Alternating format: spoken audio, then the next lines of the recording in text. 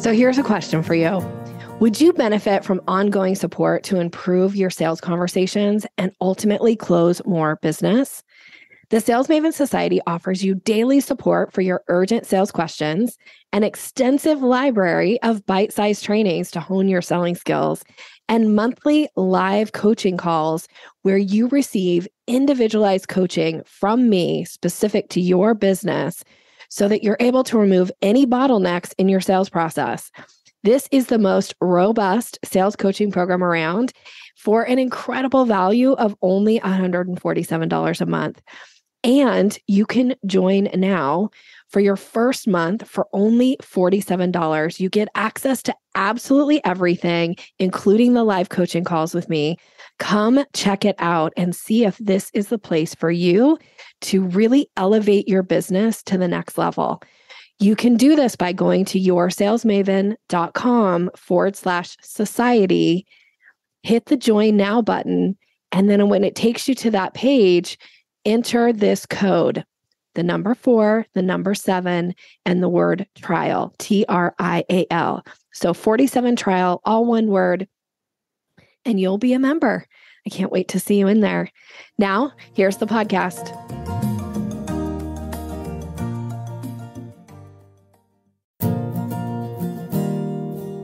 Do sales conversations make you feel awkward or pushy? It's time to ditch the outdated salesy strategies.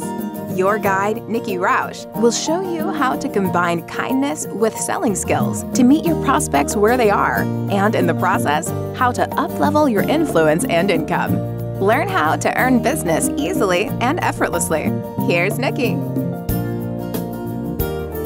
Hey, welcome to the Sales Maven Show. Thanks for being here with me today. Today's episode is about avoiding this sales question and how it kills the deal.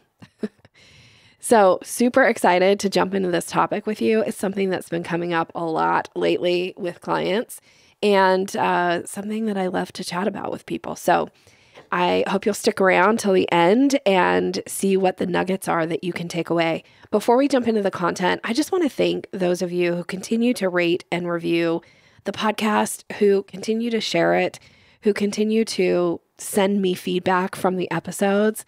I will say it is truly delightful to hear from you as a listener when you enjoy a particular episode or you have a takeaway that you implement and you get some type of a result from. Like, it is just an absolute delight. Or when somebody shows up and says, hey, my friend so-and-so introduced me to your show and I've been, listening to the episodes. So thank you so much for doing that. I'm really grateful. Okay, so we're going to talk about this little pesky sales question that people tend to avoid and why you don't want to avoid it. I'm going to give you some language on how to ask it and why when you ignore this particular question, how it really derails the deal, how it will probably cost you a lot of time and energy and frustration because you just didn't ask this question. So you might not be surprised to know that the question is the budget question, the investment question. The question is, what are you looking to invest in this type of a service? Or what is your budget to hire an expert or a consultant or whatever it is that you do? What are you looking to spend? If you're not asking this question and you are flying blind in putting together proposals and putting offers out there to people, chances are you've wasted a ton of time and energy. And also it gets into your mental mindset. I'm so diligent about trying to protect my own mindset, which maybe it's because I need a lot of protection. And I feel like a lot of my clients need it as well. Because they get in with it gets into your head when people dismiss your offers, when they ghost you on your proposals. It makes you think nobody wants to hire you. Nobody will pay your fees. And that's not true. You just missed an important step in the selling process. So it is super, super important that you ask this question, especially if you're going to spend any time or energy putting together I don't even care if it's just an email outlining your offer. If it's an email outlining your offer, if it's a full-on proposal, you need to ask this question. And if you're not asking this question, again, a lot of times you're just wasting time. I had a client who recently hired me to do a strategy session with her, and she hired me when we got on the call. She was talking about, she's working on this proposal. She wanted some feedback on the way the proposal was outlined. She wanted me to help her structure some pricing. And so, the first thing we do is, we start looking at the proposal and how she's got it laid out, and I'm giving her some feedback on it and how to tweak it, make it more reader friendly, how to make it more impactful to increase her chances of getting this deal. And then when we get into the pricing options that we're laying out, and I asked, now, what has the client said they're looking to spend or invest? And she's like, oh, I don't know. I'm like, well, what do you mean you don't know? You talked to them, right? Yeah. They asked for a proposal. Yeah. But you didn't ask this question? No. What stopped you from asking this question? Well, she hemmed and hawed. And then, she kind of embarrassingly admitted that she was afraid to ask the question because she was afraid of what their answer would be. Now, I get it. And this is not about shaming anybody, because I get it. It's a hard question sometimes to ask. But it is a complete waste of your time. If we don't know this, how can we really price it to earn the business? I mean, we could just go back and say the price is the price. That's totally fine. But she didn't necessarily need to hire me for that piece. If her price is her price, but she's asking me to tell her what to price it at. I can't tell you what to price it at if I don't know what the customer is willing to invest and spend. You have to know this information. And if you're afraid to ask, chances are it's because they're not going to hire you. Or you suspect they're not going to spend the money that they really have to spend in order to get the service that you deliver. And so who are you hurting here? Yourself. Really, you're hurting yourself. You're getting into your head. And so I'm saying this, I promise you, with a lot of love and care and support of you and your business. You have to ask this question. So, so we've finished the proposal, and, I worked through what pricing was going to make sense for her business. It's not that I can't do it. It's just that now, so now we, get the proposal sent out. And of course the client comes back and they were like, wow, this is not even at all in our budget. So she spent all this time and energy and frankly money in investing in doing a strategy session with me to do this. Had she asked the question, she could have easily just said to the client, based on what their budget is, here was a kind of off the shelf type offer that she could have presented to them, and they could have chosen that or not spent a ton of time putting together something that's custom, some type of custom proposal. So super important that you ask this question, that you don't spin your wheels. I had this happen probably, a couple of weeks ago with another one of my clients. She's one of my Voxer clients. I love coaching over Voxer, by the way. Man, that is one of my favorite ways to coach clients because it's so fast, right? So she's got this question. She sends me a Voxer message and I can answer the question. And it was an opportunity that somebody who knew her knows how amazing she is and the quality of work that she puts out and her content, and asked if they could get access to a piece of her content and said, I'm willing to pay you for it. So then she's, gets excited, oh, this could be another possible business opportunity. She'd never really thought about offering this piece of content kind of as its own standalone. So she reaches out to me. She's very excited about it. I'm excited for her. And I said, well, okay, great. So let's talk about, what makes sense for you, because it is going to require some time and effort for you to pull this piece of content and put it into some type of a form that it's easy to transition to this paying client. How much is he willing to invest? And she was like, oh, I didn't ask. I was like, well, we're not going to work on it until you ask that question. So go ask the question. And so she went back and asked the question. And, we were thinking, based on the amount of time, energy, and expertise that this person was going to get access to, we're in the thousands. When she went back and asked the person, he was like, well, I was just thinking like less than $100. Okay. Like, there's no reason that somebody can't ask that question. Like, hey, would you be willing to give me access to your, brain trust for $100? And her answer would have clearly just been like, thanks for asking. That's not an option. Like, no, thank you. I'll respectfully decline taking that and moving any forward with it. Right. So then we move on, which is great, because now we didn't waste a ton of energy and time putting this together because she was afraid to ask this question. So again, I want to just encourage you. Now, one of the pushbacks that I get, people say, well, when I ask people this question, they never have an answer for me. Or they go, well, we don't know because we've never hired anybody to do what you're doing before, so we don't know. Well, if that's the case, then you give them a range, right? So when you ask the question, what are you looking to invest in something like this?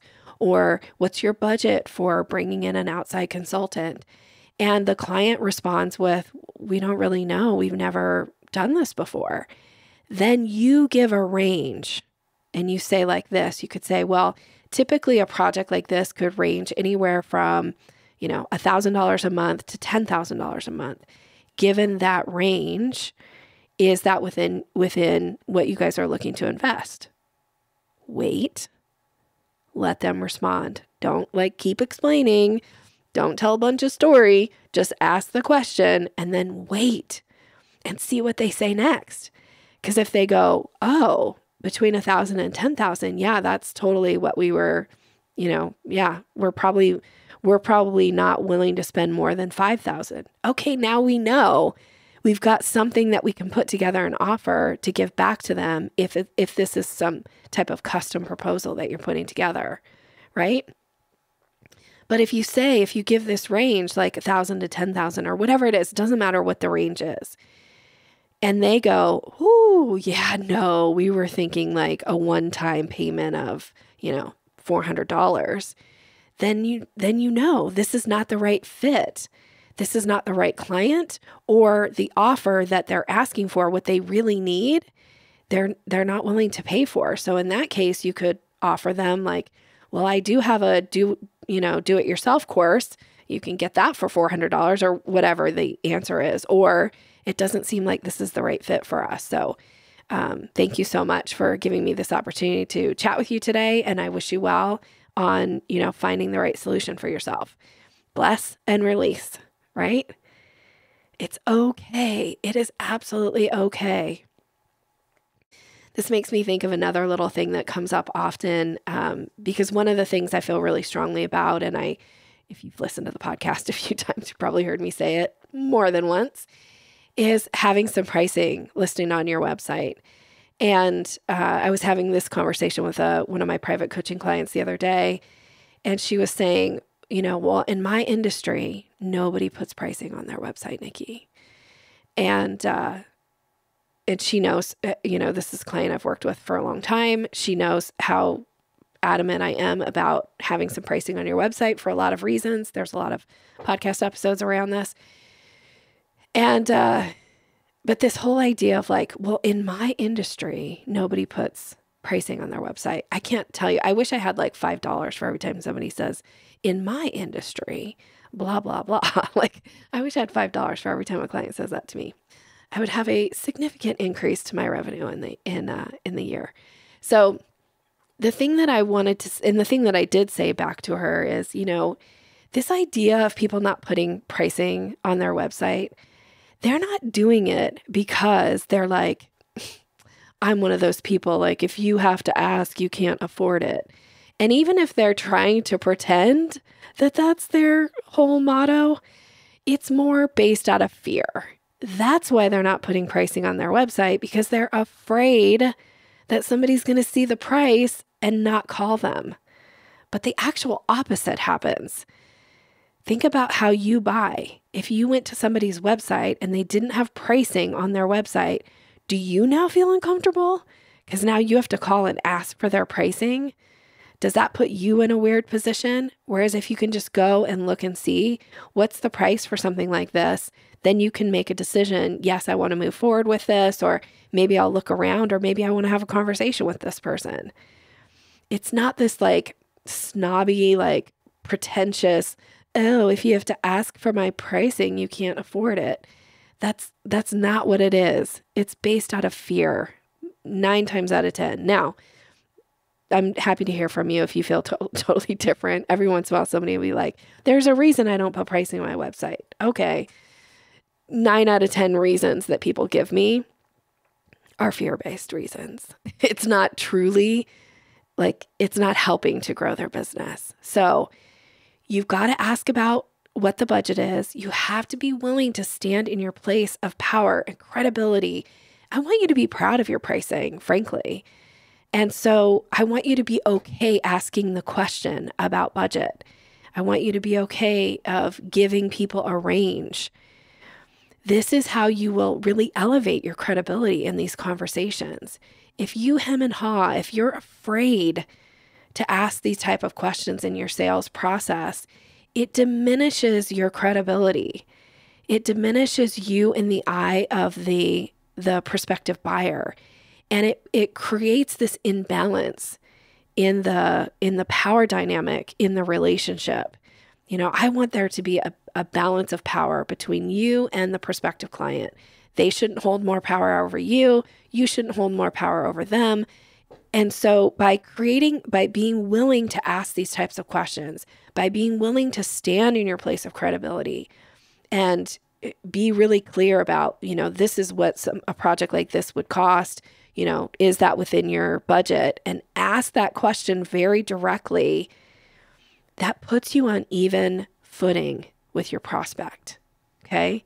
So important for the sales process. We want people to respect us. Think about who you want to pay money to when you're in the position of being the buyer. You want to give money, you want to pay your money to somebody who's going to deliver, who confidently knows their stuff, right? And the sales conversation is a way to set yourself up for that credibility, that authority, that you're setting the stage for the relationship. What's it going to be like to work with you? If you're afraid, if you're showing that fear by not asking that question and you're going in blind, you're spending a lot of time and energy that you just don't need to spend on these things. And I cannot say this enough. Your ideal client truly is somebody who will pay you money for your services or your products. If you run into somebody and they won't invest in and they're not willing to invest that type of money in what it is that you're offering, they are then not your ideal client. You cannot have an ideal client who won't pay your fees. That it just doesn't work. It's like it does not compute. It's like you trying to say 1 + 1 is 4. It's not. Okay? So your ideal client has to be willing to pay you money, and you have to be willing to ask the question. And it's okay if they don't have the answer. It's okay for you to give a range. If you're just avoiding the question out of fear, you're absolutely not going to get the deals that you think you're going to get. And you're spending a lot of time and energy on things that are just, frankly, a waste of time. So I say this again with love and support of you. I want you to go out and confidently close more business. This is my mission in the world is to teach people how to confidently have sales conversations so that they can make a bigger impact in their own life and in their business, for the employees, on their team, for their families, and for the community at large. So please ask this question. All right. Thank you so much for being here. Thank you for listening. Again, it's a delight to hear from you, to know that you're there, to see the listenership of the podcast continue to grow. It is an absolute delight.